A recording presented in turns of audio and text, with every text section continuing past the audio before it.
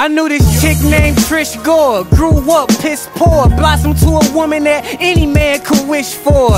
Educated, made 6 figures or more. Whipped the Porsche in her crib with some shit to explore. 26 or 4, I forgot, but I remember her being badder than any video vixen. Boy, had goals, morals, never been sexually penetrated. She ain't even do the oral. God-fearing, please believe she fiend for it, but she vowed to wait till a nigga put a ring on it.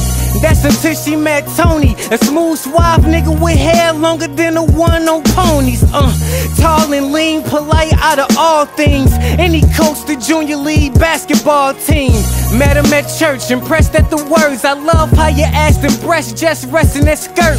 Didn't come out his mouth, she was used to hearing that. She truly believed that this nigga was a different cat, and Mr. Right knew the right things to say. Whatever he said to put a smile on that face. Been a year since they been a couple. A couple of times he asked her, when can I make sweet love to you? She said we can soon as we jump the broom, but do it so smooth that he left her panties in a puddle. She never been in love, that spelled trouble, cause everything he told her she believed. She was so gullible, and she held on as long as she could, but lust overpowered her. She gave in and took the wood.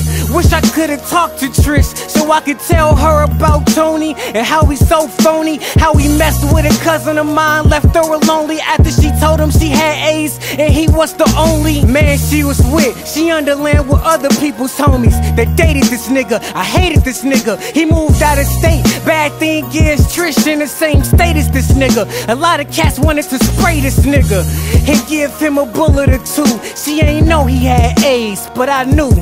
Damn, man, that brother's foul. I wonder what him and Trish is up to now. I knew this girl named Trish, used to call her Miss. Next door neighbors since '06, even helped her move in. You could say we was friends till she started fucking with this nigga in the bin. Seen him get out, walk her to a doorstep, looking familiar. That's cool, Tony from the West. Wasn't a D-boy, but I seen him on the set. Heard he got caught fucking with this rat, unprotected. Rumor was she had that package, living ratchet. Man, this was just last year. It's a good chance he had it. She was smart, so I knew she wouldn't fall victim. Tried to tell her on the slide like, hey, you should ditch him. She ignored.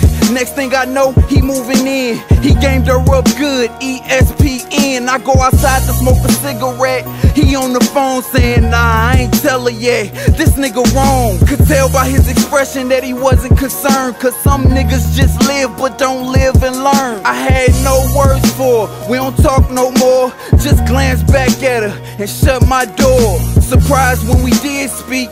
How you doing, Trish? She responded with tears coming down her cheek. Say she feeling weak and she can't sleep. Thinks Tony cheating on her when she go to work during the week. I told her get some rest, go to the doc, get a check.